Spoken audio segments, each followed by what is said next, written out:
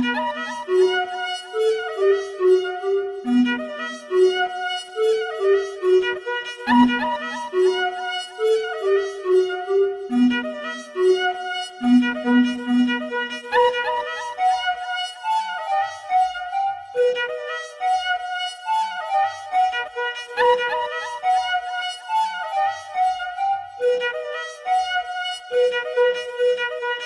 a look, take a glance, take a hook, take a bar, take a book, take a chance, take a foot, take a heartbeat and run very fast. I'm Mr. Esky, I run from my past and show you how I am in a different class. When I'm roaming around fam, I don't need passes. Good sight so I don't need glasses. Hello, bless the world, you can't mask it. I'll get praised when I'm laying in a casket, cause I never put all my eggs in one basket. It's getting chilly like you let the draft in. Who's giggling, who's laughing, bad when I'm passing. You got your chain tucked half in. The game needs me, just like a time limit. I ain't whitey, who's asking?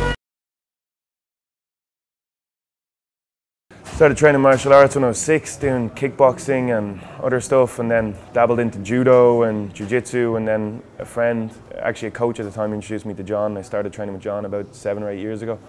I'm a pro MMA fighter and I have a record of 10-5. When I started there was about 4 or 5 of us fighting professionally. There's probably about 10 to 15 now, and there's like UFC guys and everything, you know. We've had a couple of world champions out of the gym. We have pretty much every national title, I think, that's worth anything.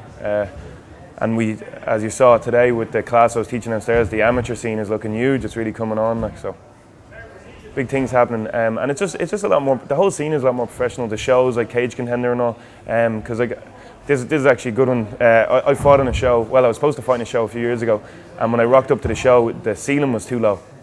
And like I'd made weight, everything, and when I walked in, I couldn't actually fight because the ceiling was too low, because they hadn't thought that the cage would be 4 foot off the ground. So I arrived to fight and the ceiling was too low and the fight was cancelled.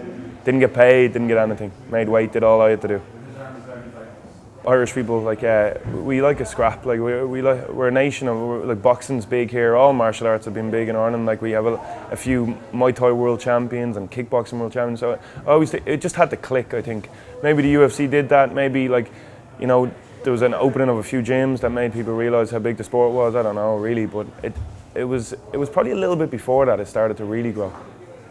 I know martial arts for me in life was really good. It kind of taught me a lot of lessons, and you know, we don't really have the sensei vibe or anything here where you're told what to do, but you kind of like, we're always taught to lead by example. So, you know, like I try to be a decent guy for the lads to look up to, and then I'm sure they're all going to go a lot further than me.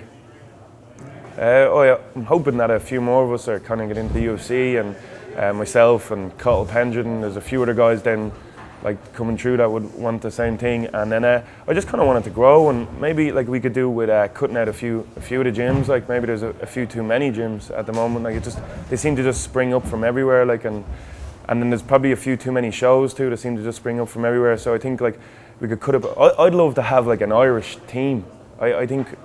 Like or even a Dublin team or something, like where we go fight in other countries, like, because there's enough good guys to do that, I think. I've always found MMA a weird one.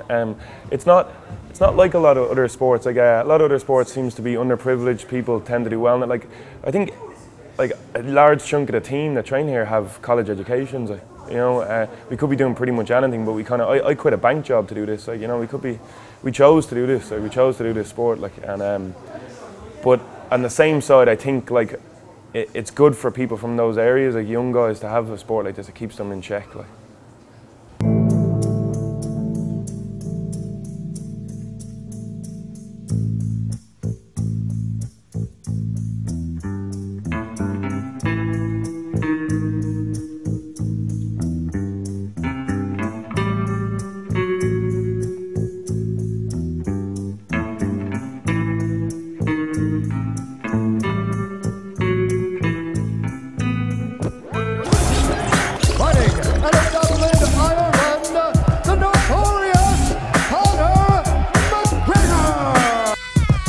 It's the N-O-T-O-R-I-O-U-S.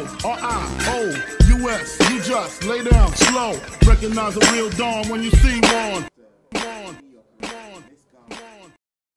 Like, if you don't know Conor, you gotta watch that space, because the guy, he hits like a truck. Like when I spar him, he hits like a guy my way. I'm a middleweight. Conor fights a feather, and he hits as hard as any middleweight that's hit me. And he's just got such a diverse skill set that people don't know about. He can do pretty much everything. I think he's just going to do big things in the UFC. Plus his personality and all, they'll love that.